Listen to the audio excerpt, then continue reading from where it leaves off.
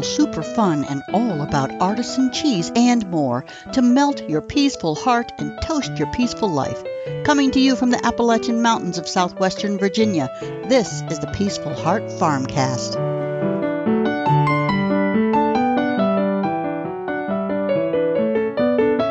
Hey, this is Scott Hall from Peaceful Heart Farm, and you are listening to the Peaceful Heart FarmCast.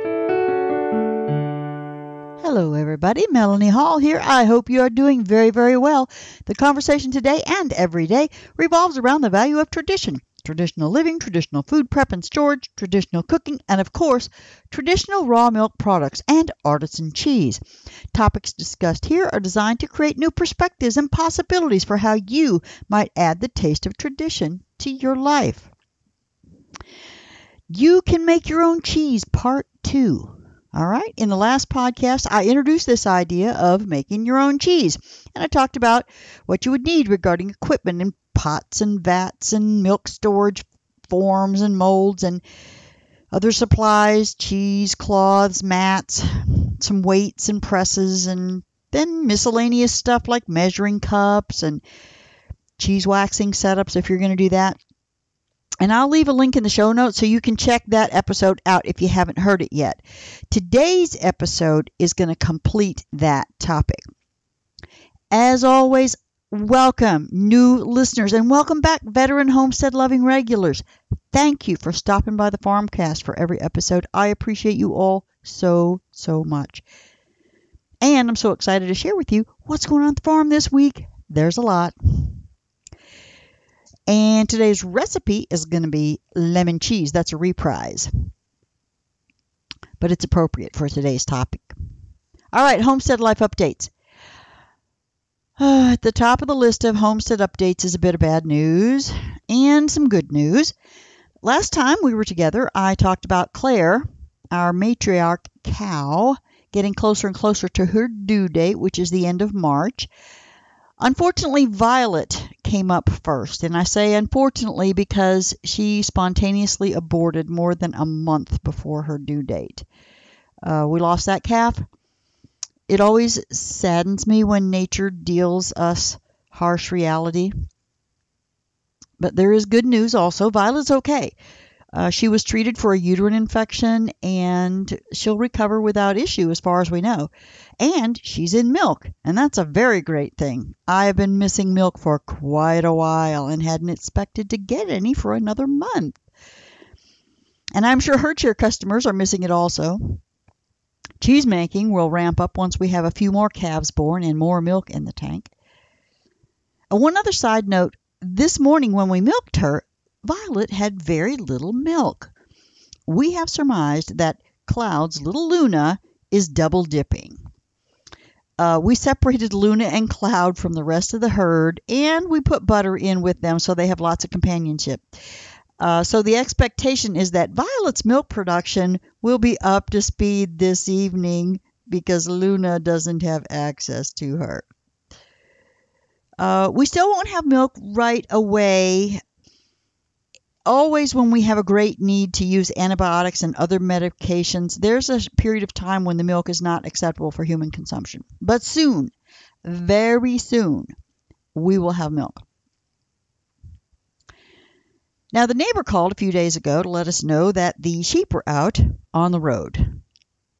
Sigh, big sigh, a gate left open again. It happens. And now, thank goodness that the goats didn't follow their lead. The goats are much harder to get back inside the fence. The sheep, you just kind of walk at them, and they ran down the hill and ran right back inside the fence. In other sheep news, we had an unexpected birth a few weeks ago. That mishap came about because about 6 months ago at this point, we were moving the various groups of animals from one place to another. And somehow, one of the rams ended up with the ewes. We discovered it about 2 weeks later, and we rectified the situation. However, we thought it likely that at least one or more would have come into heat during that 2 weeks' time. I'm surprised it was only one unauthorized breeding. The rest of the flock is still on schedule to begin delivering the first week of May. Yesterday, we rounded up all the goat and sheep girls for a health check. Basically, we're looking for signs of worms. Both sheep and goats can be devastated by a type of worm that literally sucks the blood out of them. And we keep an eye on this and breed for resistance to these worms. We even planned on doing a prophylactic dose of worming because when their hormones begin ramping up as they approach birthing, and when the weather becomes warmer and wet, the worms take off and they can take over. So we watched closely. They looked great. We didn't worm any of them. I take that back. We wormed the new baby as a precaution. They simply cannot tolerate the worms and will be gone in a matter of days if they get infected. So worming is necessary. It's a necessary intervention in caring for these animals. Back in 2010, 2011, we lost a lot of lambs. And then we altered our grazing practices and surrendered to the need for chemical intervention at times. After we got the hang of it, we have only had to worm once a year, if at all. Some years, like this year as an example, they may not be wormed at all. Though we do still check on them from time to time throughout the summer season, especially the lambs. Again, they are particularly vulnerable. Quail, still not laying. I don't have much to say about that. I keep telling them if they don't start laying, they're going to end up in the Instant Pot. I have a great Instant Pot quail recipe. That's an empty threat, and evidently they know it as they're not responding. Scott is off getting one of our portable milkers serviced. We are completely replacing the hoses. It's a regular maintenance task for ensuring we get the cleanest milk possible. Milk calcium builds up in the hoses, and it can harbor bacteria. So the hoses are completely replaced at regular intervals. Now, because he's off on this task, Scott is not working on the creamery today, but he has done so much recently. All of the doors and windows are hung. He even created these really great windowsills. Go to our farm page on Facebook and look at the pictures. They are an original creation and so awesome. The door handles and locks come next, but maybe not. The milking parlor and barn portion of the building still need a roof. Now, this roof will be really tall and supported by giant posts. It'll be like a pole barn. Fresh air will circulate freely. I love the openness of this design. It's a New Zealand design that we picked up from another dairy farmer, cheesemaker as it happens, in the area.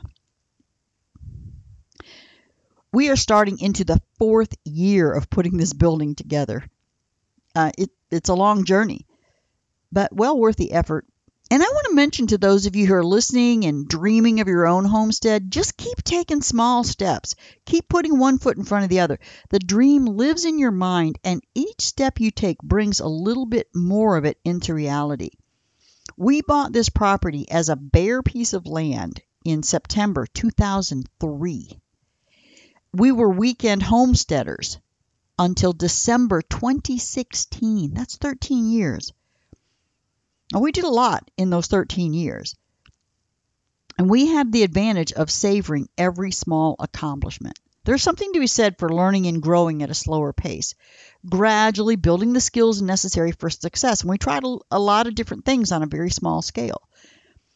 And for us, it was the way forward to realizing our lifelong dream. Now let's get to the topic of the day, finishing up the discussion on what steps are needed to successfully make your own cheese at home. Now, as I said earlier, I gave you the basics of physical stuff you'll need. Now we need to talk about what the space looks like in which you'll use this stuff, and how do you properly clean everything. Cleanliness is of utmost importance when making cheese. The cheese making process is one of biological reactions. You will want to ensure that only those cultures, bacteria, viruses, molds, yeasts, only the ones you choose end up in your cheese. All right, now as far as creating your cheese making space, for most of you, this is going to be your family kitchen. And here are some things to take into consideration for your cheese making area.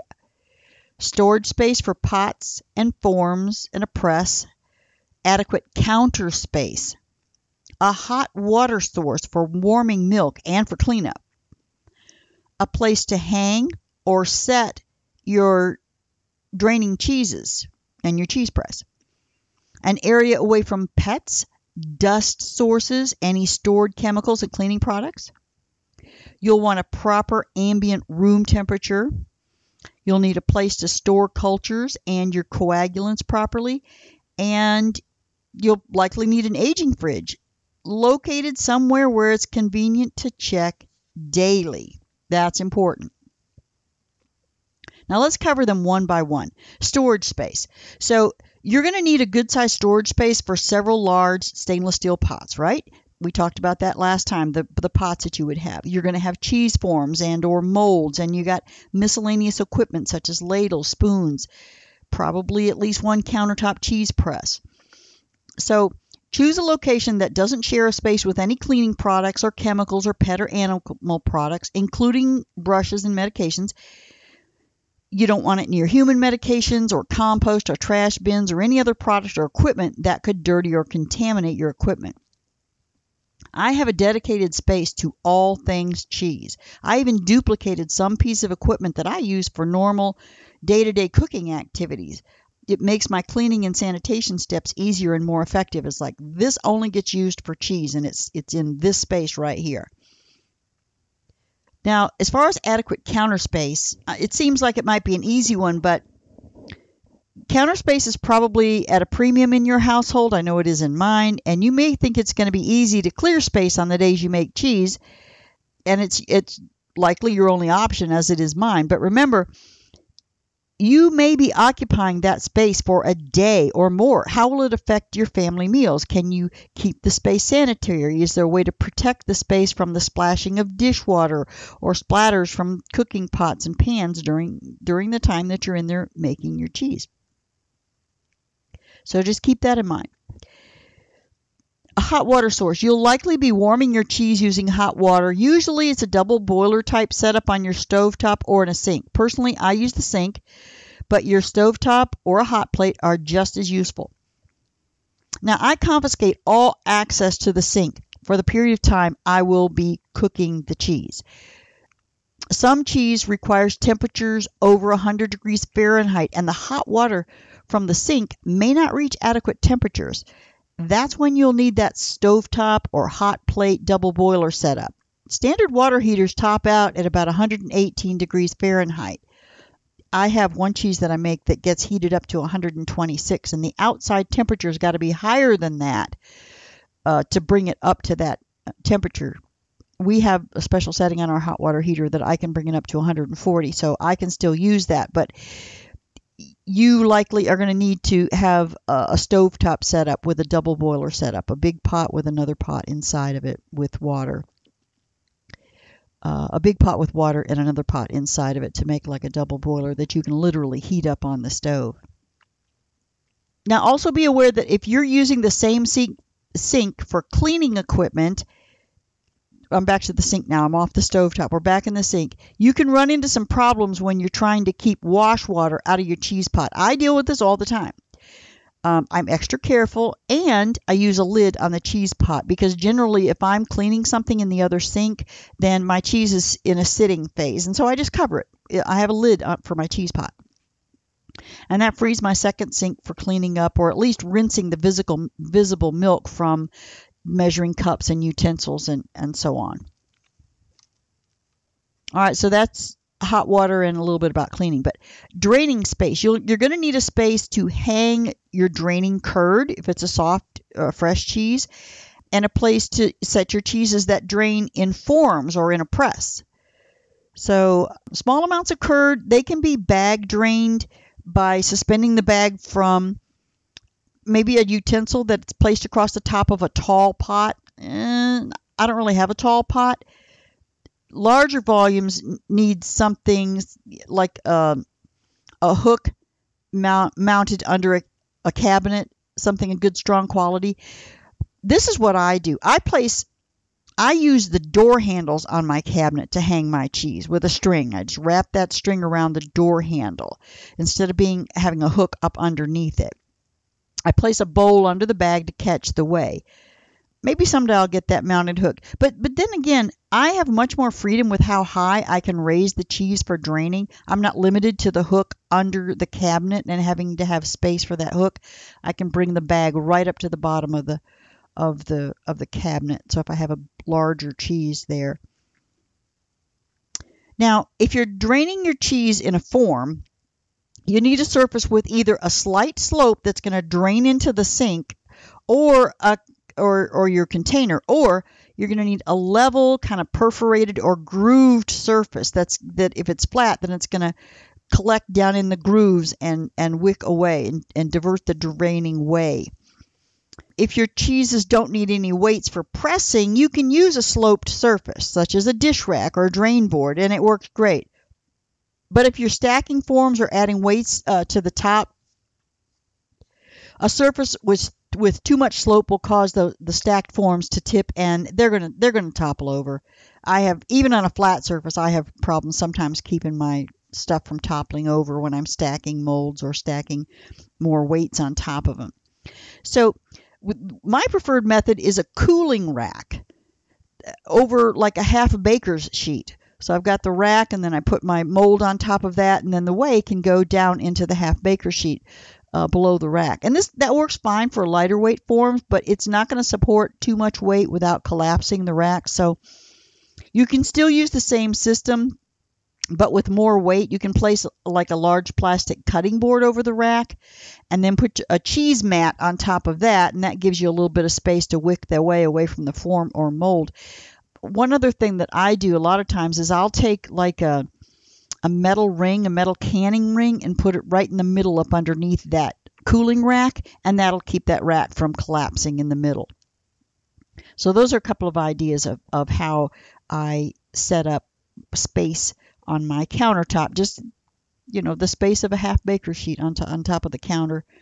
Some of them I can even use smaller things, and I can drain them actually in the sink. It gets a little more dangerous when you have a lot of people in your kitchen that can come in there and accidentally mess your cheese up if it's in the sink. But anyway, those are some ideas. Now, let me talk about pets, dust sources, stored chemicals, cleaning products, all that kind of stuff I mentioned before.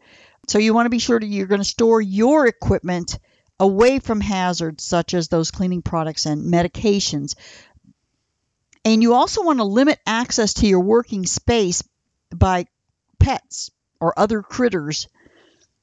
Think about things like windows that open to animal pens or dusty driveways. If these are in your workspace, do your best to keep them closed during cheesemaking time. Even a window that opens to a lovely forest will allow mold spores to enter the milk. And while they may not cause health issues, they will cause flavor flaws and more. Your cheese may not taste anything like you thought it was going to. Remember, it's essential that you control what microscopic flavoring goes into your cheese. Now, since your workplace is likely going to be in the family kitchen, there are other natural hazards that will exist. When you've got shared products, you've got drain opener, oven cleaner, and so on. I mean, what are other household members doing during the time that your cheese making is in progress? Even if the cleaners are completely organic, secure them from unintentional contact during cheese making. You don't want a lot of dusting and vacuuming and household cleaning products being sprayed into the air during the time that you're making cheese. And don't make yeast bread while you're making cheese. Don't let somebody else be making yeast bread while you're making cheese. Anyway, let's talk about the room temperature. The ideal temperature during making and draining is 70 to 72 degrees Fahrenheit. And ideally, your space will be climate controlled. It's not usually a problem if you're in the U.S. Other countries are not so liberal in their use of air conditioning, and you will need to take this into consideration when making cheese if you're in that situation. Let's see. Storage for cultures and your coagulants. You'll be using these freeze-dried direct set cultures for your cheeses. They're the most convenient and reliable. And these types of cultures are best stored in the freezer. Rennet or other coagulants, those are going to be stored in the refrigerator. Cultures in the freezer, rennet in the refrigerator. There's no concern over storing this alongside your bottles of ketchup and mayo. Sharing the family fridge is not a problem for your rennet. It is light sensitive though, so don't stand there with your door open on your refrigerator. Mine dings and alarms me anyway if I have the door open for too long. But you can actually wrap up your bottle of rennet like in foil or something to keep the light out of it if you're concerned about that at all. Now, last item, your cheese aging unit location. Now, if you'll be aging cheeses, and almost every cheesemaker will eventually give it a try, you're going to have an aging unit. We started off with a wine storage fridge. It works great. Try to find a convenient location that is in sight daily and easily accessed, because out of sight, out of mind with your cheeses. You need to be turning your cheeses daily, weekly, whatever, depending on what cheese you have in there. All right, now that about covers our space needs. Now let's go on to cleanliness. When you're making cheese for yourself or to share, you'll want to create an excellent product, right? Better than anything you could get at the grocery store. And no matter how well you can make a recipe, if your equipment isn't clean, your cheese will be tainted as well. And that's why I'm devoting an entire segment to this topic. I mean, it's so important. Cleanliness in cheese making is absolutely important. So let's talk about the chemicals first. Well, you might associate the term chemical with something man-made and harmful. Remember that everything in life is made of chemical compounds. So even so-called natural cleaners are composed of chemicals. But more than likely, they are naturally occurring compounds. Remember that naturally occurring chemicals can still be harmful. Keep safety in mind at all times. Cleaning and sanitizing products works well to remove residue from surfaces. This is accomplished from they have harsh and caustic characteristics, right? So it's not something you want on your skin, in your eyes, or in your lungs. Have you read the warning labels lately? Do you have good air circulation and ventilation?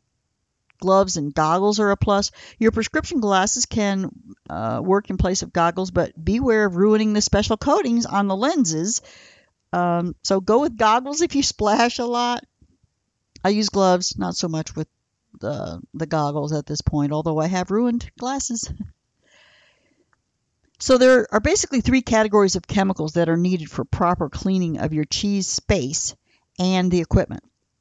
You'll need detergents for cleaning, sanitizers for sanitizing, and acids for removing calcium deposits and also additional sanitizing. Sometimes the categories are combined in one product or another. Therefore, overlap in their usage can be confusing. For example, chlorine, a commonly used and readily available sanitizer, is often combined with detergent as it has the ability to help with removal of proteins during cleaning. And acids can also be used to sanitize. So I'll provide some steps later that can help clarify which is used when and kind of how you combine them sometimes. Now let's talk about detergents first. When it comes to cleaning, detergents are quite dependent on water temperature, pH, and mechanical action. In other words, you'll need hot water and physical exertion to do the job. Detergents by nature are alkaline with a pH above 7.0.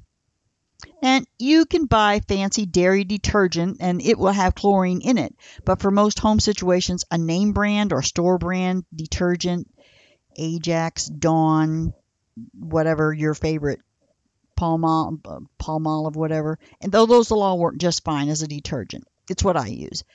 Now, unscented is best, but sometimes that's a little bit harder to find. All right, sanitizers. Now, sanitizers are used to eliminate any bacteria that scrubbing and washing might not have removed.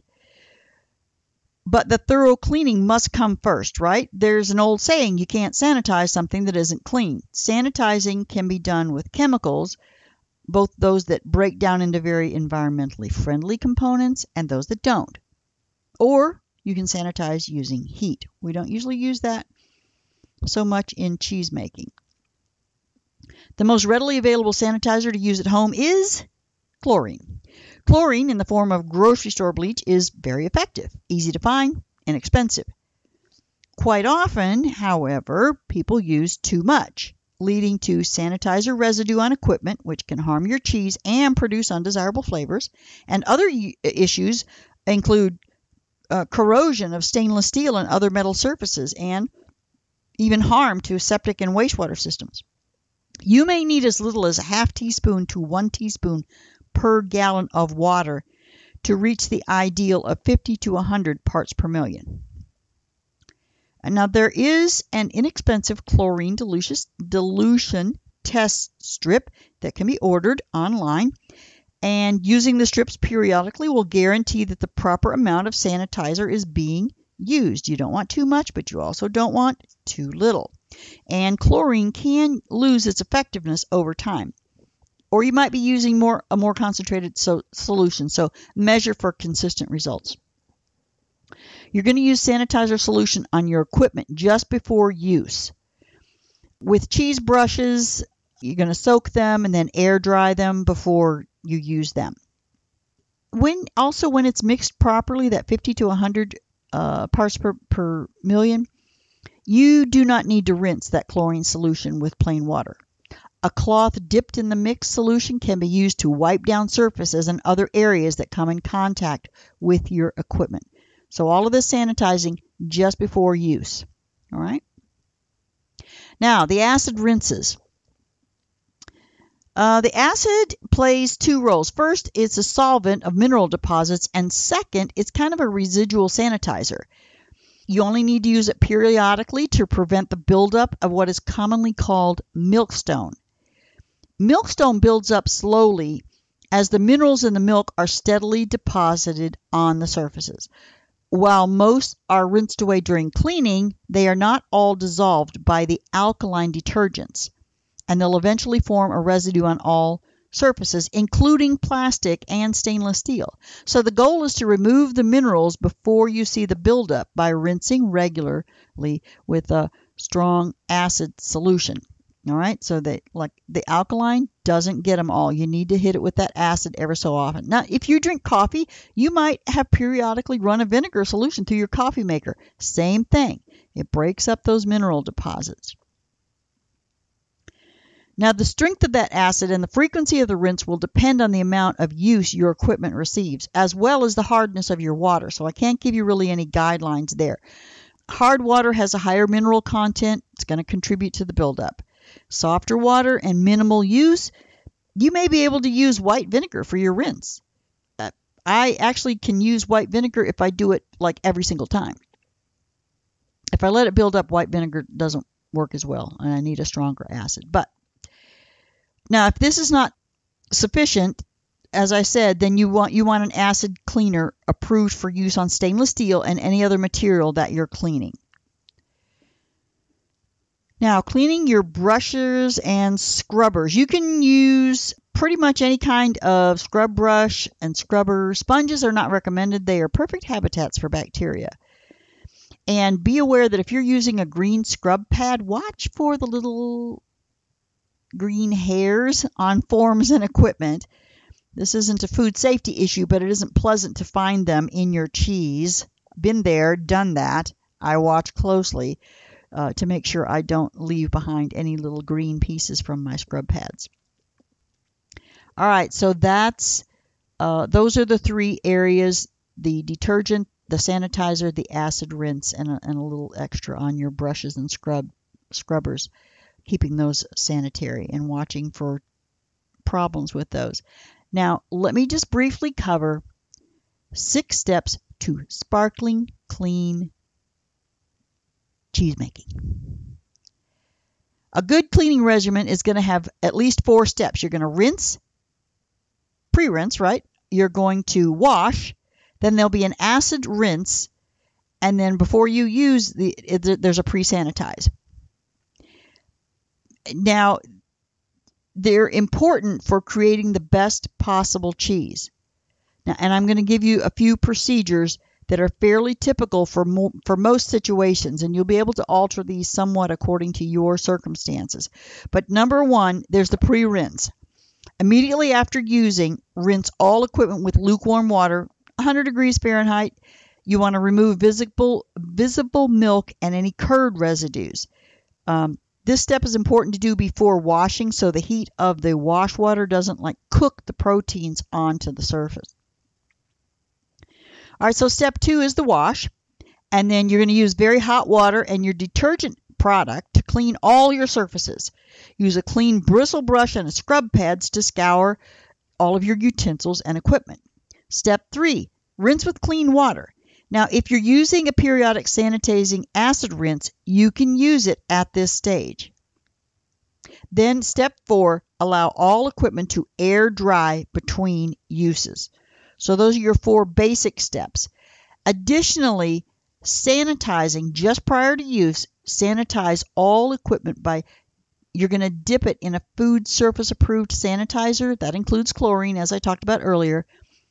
And your sanitizer, you're dipping it in there. It needs 30 seconds of exposure to ensure proper killing of any residual germs. Now, let me talk a little bit more about the acid wash, separate from just where I had included it with step 3 with the rinse. An acid wash done on a periodic basis to remove mineral deposits that are not completely removed during the daily cleaning process is what we're talking about. Some acid wash products include cleaners to help with this step. An acid rinse without cleaners can be done on a daily basis, as I was saying about using the white vinegar, instead of the stronger periodic acid wash that may contain the detergent. If you choose to do the daily acid rinse, you can perform it either just following or in place of step 3, as I talked about. If you're doing periodic acid washes, the frequency will depend on the amount of calcium or other minerals in your water, as well as the frequency of use for cheese making. So observe your equipment, especially when it is dry.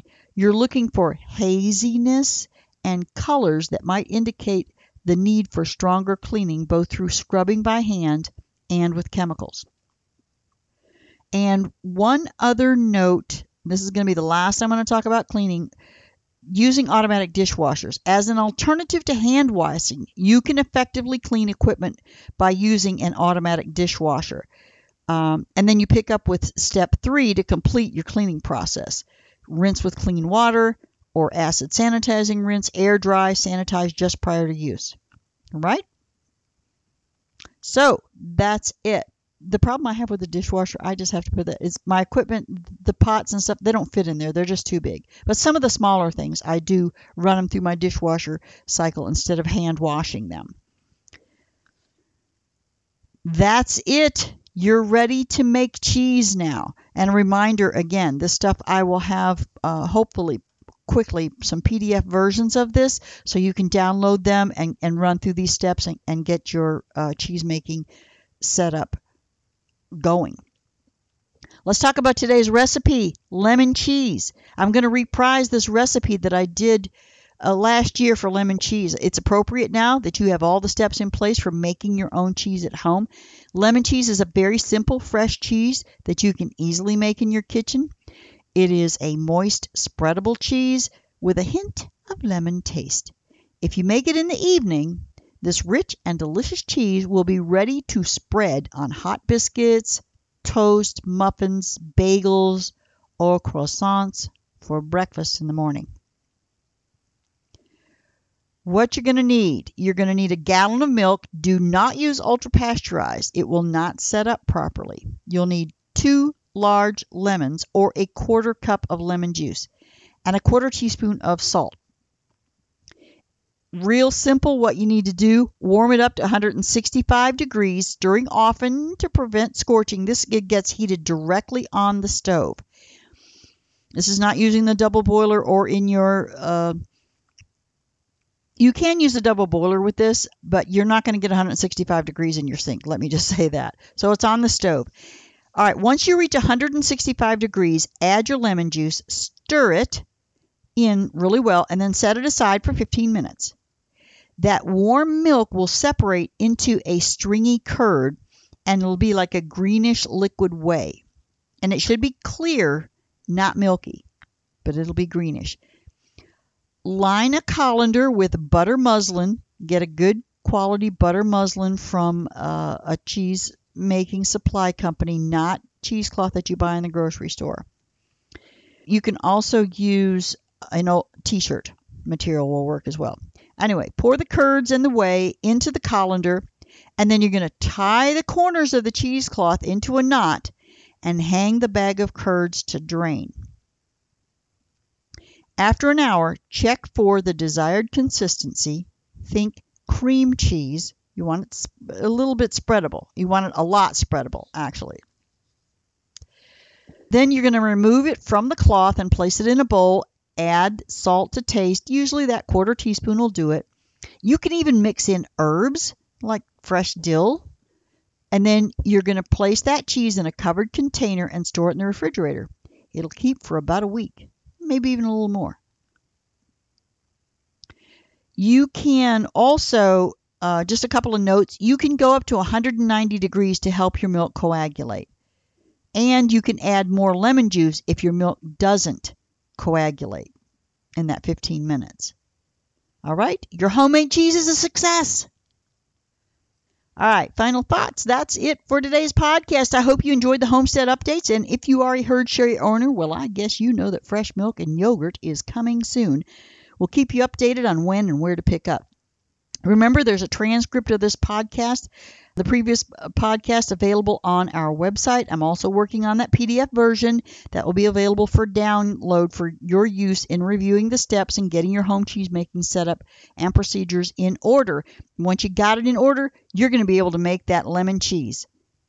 If you enjoyed this podcast, please hop over to Apple Podcasts, subscribe, give me a 5-star rating and review. Also, please share it with any friends or family who might be interested in this type of content. That is absolutely the best way to help this podcast grow. As always, I'm here to help you taste the traditional touch. Thank you so much for stopping by the homestead. And until next time, may God fill your life with grace and peace.